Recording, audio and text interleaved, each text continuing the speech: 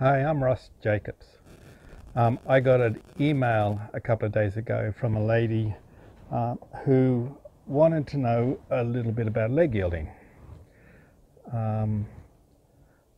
So let me read to you what she had to say. Hi Ross, I've been riding for 12 years and had an on and off instruction from mostly dressage trainers. But I recently attended a clinic run by a person who competes in Western events. It was pretty interesting. Something that stood out for me happened when he was teaching people to do a leg yield with their horses. In English riding, we are taught to shift our weight to the side of the saddle the horse is moving.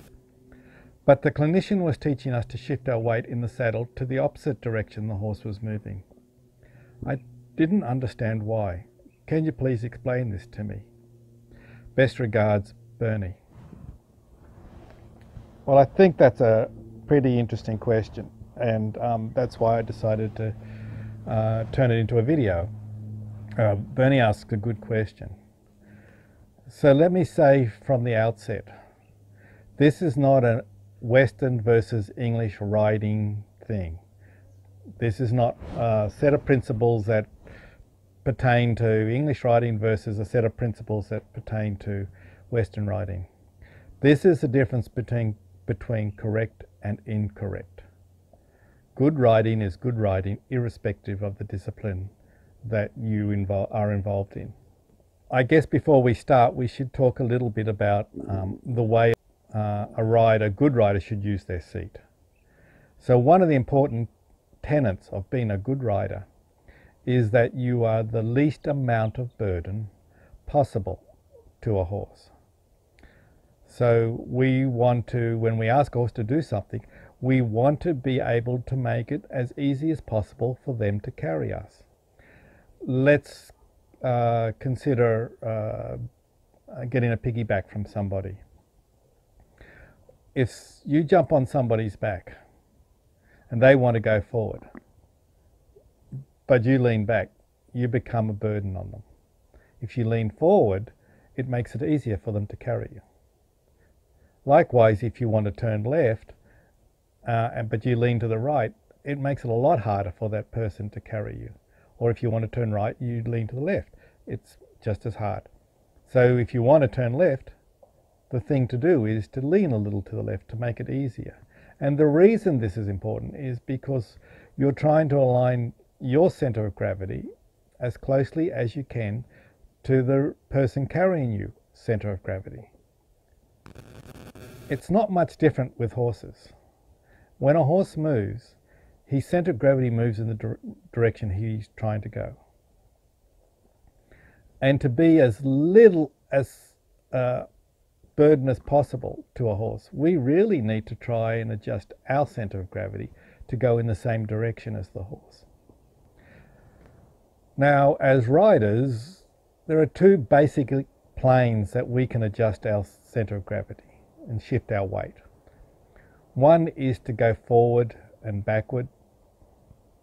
The other one is to go side to side, so we can go left or we can go right. It's also possible to go up and down, but for the purpose of this video, it's not really important that we talk about that now. So, keeping that in mind, when a horse changes his center of gravity, we also need to change our center of gravity. For example, when a horse is going fast forward, say in a racehorse, there's a reason a jockey gets out of the saddle and sits right up on it above his shoulders.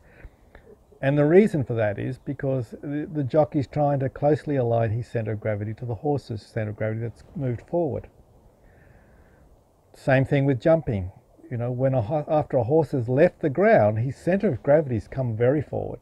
And so that's why the forward seat was made popular by Caprilli back in over 100 years ago, to keep the rider's center of gravity closely aligned to the horse's.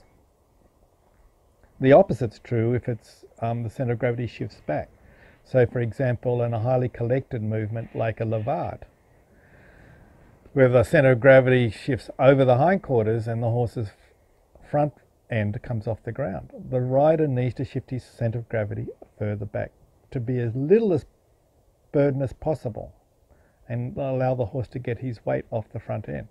Same thing going down a very steep hill.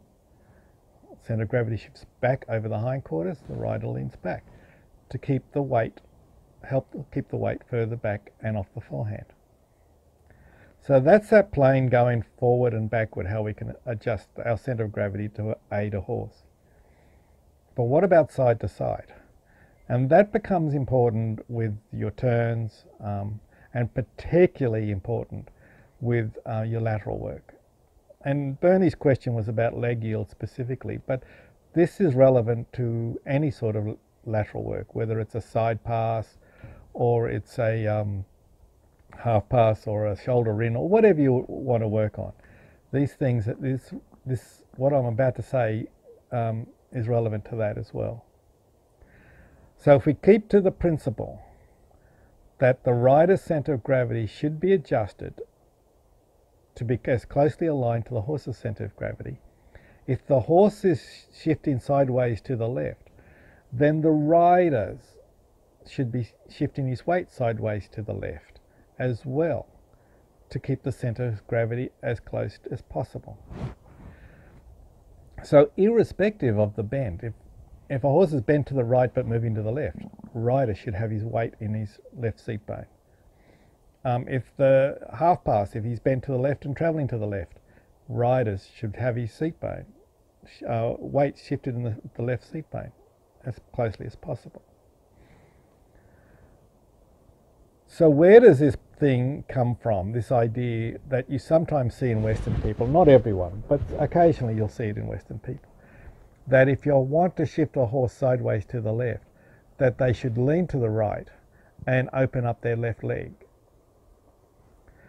From what I can gather, the notion comes from the idea that by doing that, by shifting to the right and opening up your left leg when you want a horse to move to the left, it's supposed to open up space for a horse to move into.